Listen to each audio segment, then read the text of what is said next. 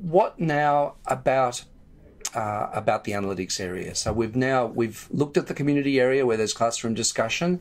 We've looked at the creator area where people have done peer-reviewed projects. By the way, the publisher area is an area where the peer-review projects are set up. You don't need to worry about that. And also the bookstore area is an area where things called learning modules, where designs of learning are created. But anyhow, we're now in the analytics area. And what we have here is yet another class. So you've seen a classroom discussion in a school where the grade 6 students are discussing a bit of Shakespeare. You've seen peer review of a veterinary medicine clinical analysis. But now you're actually, in fact, in one of Mary and my online education classes here in the Learning Design and Leadership program at the University of Illinois. And here we're looking at the analytics area to see what's happening in that particular space. And we have a thing here called an Aster plot. By the way, in this course, there are about 50 or 60 students in the course. We're about 4 weeks into an 8-week course. And already the students have reached an analytics level of 62. Now, I'm going to explain what's happening in this analytics space, but I'm going to explain it in terms of the overall class view. But what I want to tell you is that every student has access to this Aster plot all the time. So in other words, I'm showing you that the whole class is up to what we would call 62% of the way towards mastery, to use the Benjamin Bloom concept. But every individual student can see where they're up to. Some are not at 62, some are at more than 62. And what we've done is we've divided this into 3 major sectors, 3 major things that we are valuing. We're valuing focus, which is the amount of work that you've done. We're valuing knowledge, which is evidence of what you have learned. And we're valuing help, which is your collaborative relationships to others in this particular environment. There are our 3 kind of macro categories. And by the way, mastery, our expectations are specified here at the outside, and I'm going to show you these little mouse overs in a second because this is being very specific about these expectations. Down here on the right, we have a color coding of all these expectations.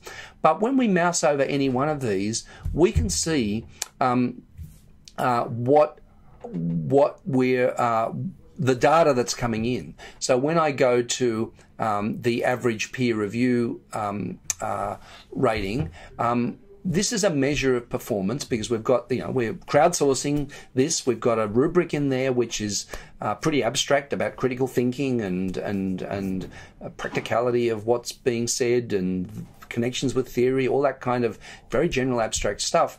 And this is the peer measure of each other's qualities of thinking, if you like. So this knowledge measure is actually, it looks like a number, but in fact it's a highly qualitative measure based on collective judgment. Okay. What we also have here is a text quality score. We could have had other things in this sector. We've actually bracketed some of them out. I'm going to show you how that happens in a second. But we can use natural language processing methods to analyze the quality of the text as an academic text.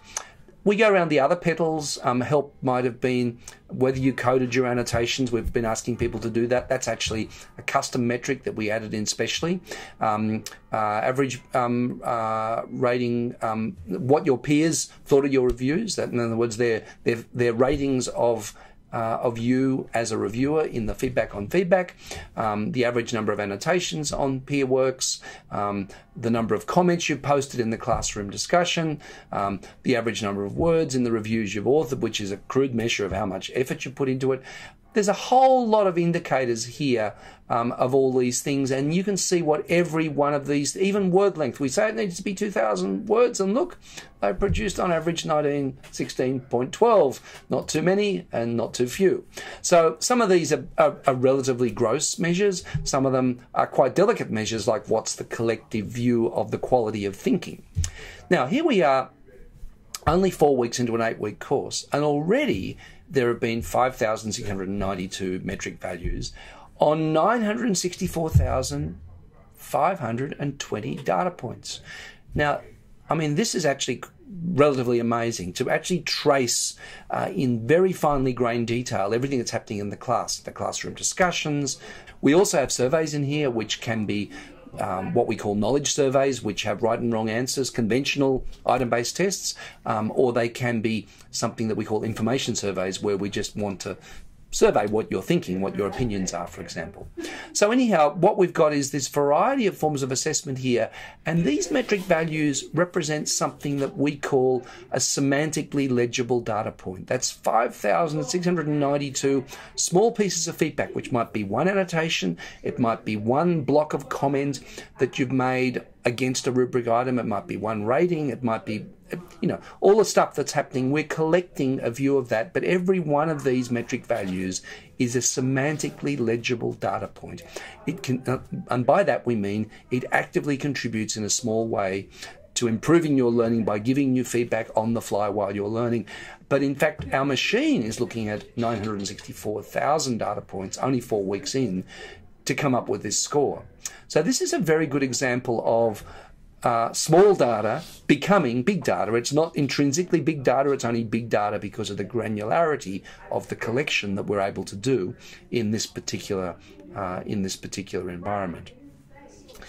Now let me just show you what can be done from an admin point of view. These are the admin settings, and this is where all the weightings are set up, where our expectations as the instructor are established. Firstly, we can establish sector weights, which is what are we, how do we want to weight the focus and the help and the knowledge sector.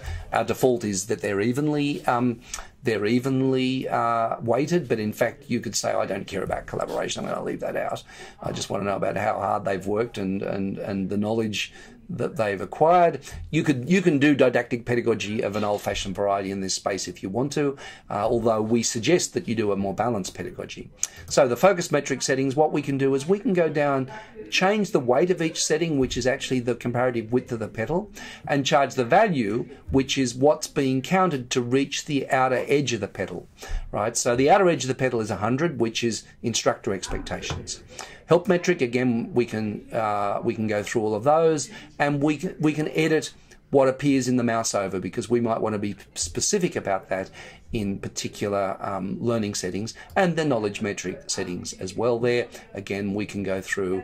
These are all measurable things, and of course we can add new metrics. We can add custom metrics of our own in addition to the ones that are offered here in the system. Now, I want to go back here to this Astor plot once again and say something about, or connect this with the whole universe of mastery learning. And that is that this here is this outside perimeter, which is 100, is instructor expectations. And the mastery argument is this. The mastery argument is this, that if every learner can see what the expectations are, they can meet those expectations. They can actually work towards those expectations. And in fact, what we can do is we can say, look, 80 is an A, right? Once you've reached 80, you might have exceeded 80 on some pedals. You mightn't have got to 80 on others. More work on some pedals could compensate for less work in other places, for example. And we give control of the assessment process to a greater degree than's ever been possible in the past to the students. Now, research into the work that Benjamin Bloom did has shown us that, in fact, it's very hard to do mastery learning in conventional learning environments. Can you afford the extra tutor? How do you manage group work? It's actually very hard to achieve those results and probably expensive. But one of our arguments is that we can do something which couldn't have been imagined back in 1968 when Benjamin Bloom and his colleagues were first thinking through these ideas. By providing access to the data, we can both show to the teacher where every individual student is on their route towards mastery. We can do that, but also what we can do is empower them to some degree by showing them their progress, by actually showing them what more they need to do to reach the expectations which in broad brushstrokes have been determined by the teacher or the professor.